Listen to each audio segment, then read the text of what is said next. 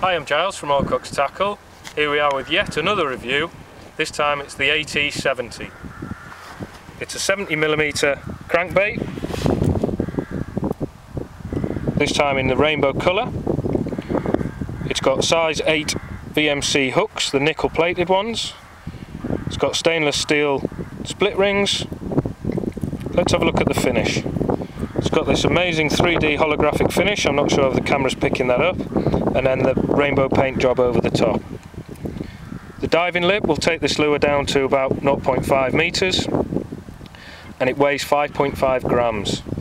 It's absolutely excellent for chub, trout, and can be cast on your ultralight setup. It also features the moving ball system inside, which adds distance to your casts. So let's have a look how it looks in the water.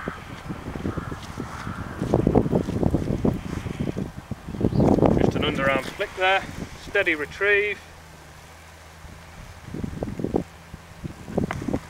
and she'll float when it's stopped. So there we have it, the AT70 lure in rainbow. Thank you for watching.